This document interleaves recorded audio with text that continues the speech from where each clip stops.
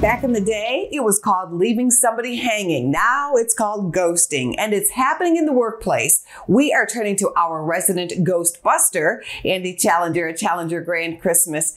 Andy, what is going on with ghosting? You and I talked about this a while ago, and now it's happening with employers, job hunters, and employees. Let's start with employers. Why do employers not get back to job candidates during the interview process? Yeah, ghosting is this phenomenon that's moved from the dating realm into the workplace at such a quick pace. Most of us associate it primarily with Gen Z, but it can extend to every generation in the workforce today. In fact, a new survey from Indeed found that about 1 of every 5 Gen Z workers say they've been ghosted by an employer that didn't show up for a potential interview, or even about 23% that say they've been given a verbal offer for a job, but then the company never followed up. So employers certainly are part of this ecosystem of ghosting that's happening in the workplace today. What should the job seeker do? Yeah, unfortunately, I think this new reality of the job search is something that job seekers need to integrate into their calculus of how hard they have to work and how long they're going to have to work to find and secure a new job.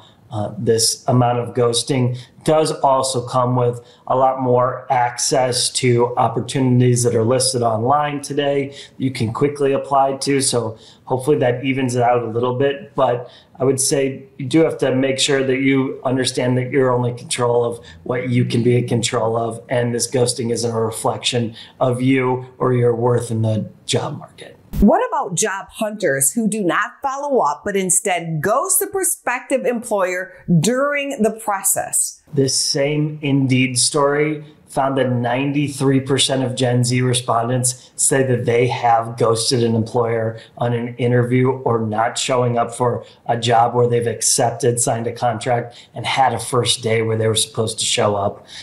That is concerning. I would say to job seekers out there, your reputation can get ruined in a flash, and it's important to follow up with commitments that you made. Those types of mistakes that you make early on can carry with you for longer than you would hope. So I would recommend you really try to meet your commitments, or at least give some advance notice to the employer whenever possible. What about employees that decide just not to show up for work and instead they ghost? How bad is that for somebody's career? Yeah, if you miss that first day of work and never tell your employer, it is going to follow you around for a while in a much different way than missing a phone interview or a Zoom interview or even an in-person interview. If you've signed a contract, you tell the employer when you're going to show up, and then you never let them know that you've decided to take another job or not take a job at all. It's going to be bad news for your career. So it's something I would seriously consider not doing if at all possible. Thank you so much, Andy. We're glad that you are here. Thanks for having me on, Andy. Go to businessfirstam.com for where to see our show on TV.